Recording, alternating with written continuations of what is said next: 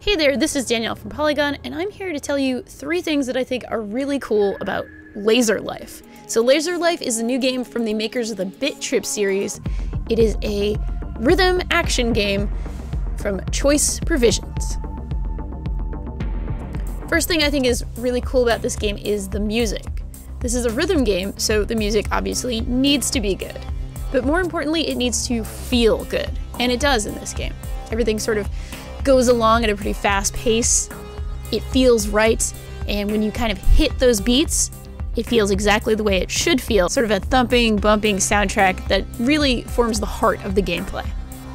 And speaking of that gameplay, the second thing that I think is really cool about LaserLife is that it is twin-stick rhythm action, and it feels new and different and fresh. Instead of just sort of pressing a button at the right time like a lot of other rhythm action kind of games, you need to aim the sticks, both sticks, right and left stick on the PS4 controller, towards your goal, towards wherever the next beat is coming up.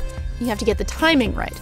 It's not just button presses, it's actually sort of navigating on the screen where you need to go. There are sections where you need to capture memory molecules that involves sort of navigating the sticks to the right place, hitting the trigger at the exact right moment.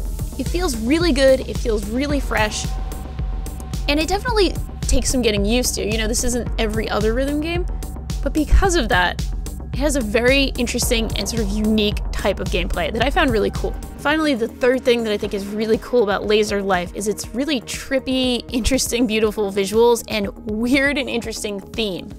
So you play as a dead astronaut, actually, who awakens as you collect and reanimate memories in the game.